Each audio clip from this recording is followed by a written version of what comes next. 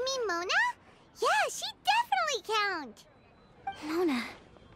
Yes, she certainly seems very confident. And she can use her astrology to guide people. Would Bennett count?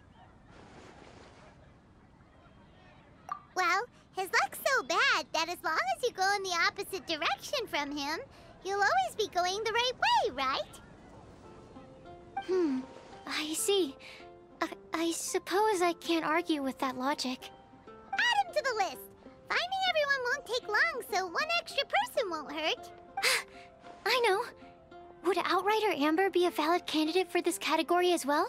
Yeah, she would! She's got a great sense of direction after all. As a matter of fact, when the Traveler and Paimon first came to Mondstadt, she was actually the one who gave us directions. Yes, she's certainly a good guide. Is there anyone else?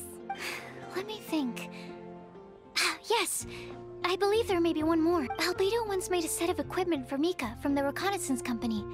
He's their surveyor, and an exceptional pathfinder. He's even instructed others in the discipline of surveying before.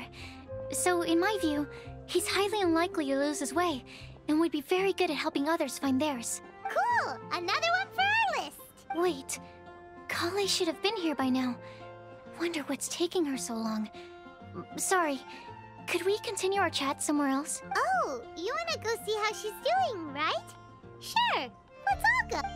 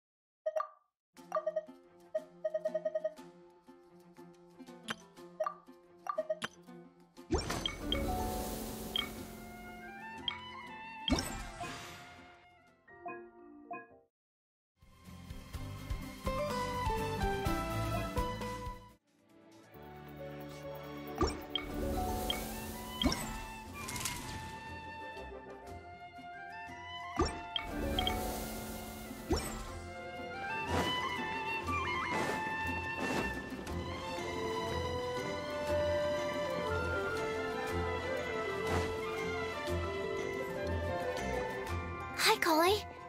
Hope we're not intruding or anything. Is everything okay? Sucrose! I was preparing some stuff. Is it time already? Oh no, I'm sorry.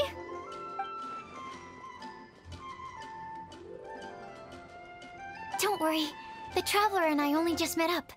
We were just worried that you might get lost along the way, so we thought that we'd come get you. Thank you. I'm ready to join you now. How's that thing going? So let's pick up where we left off. Next up is the third line. One who would never lie. Anyone spring to mind?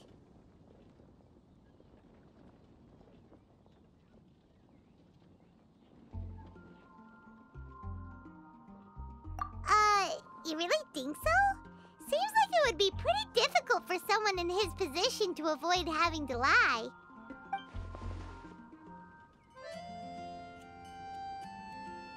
Then what about KAEYA? He's the cavalry captain and a rather popular figure, but... You think there's something fishy about him too, huh? Yeah, he's definitely a sneaky one. Bet he lies all the time. I can't help but agree with you there. There's the tone-deaf bard. But on second thought, he wouldn't qualify either. He talks way too much nonsense. Is there anyone else we're missing?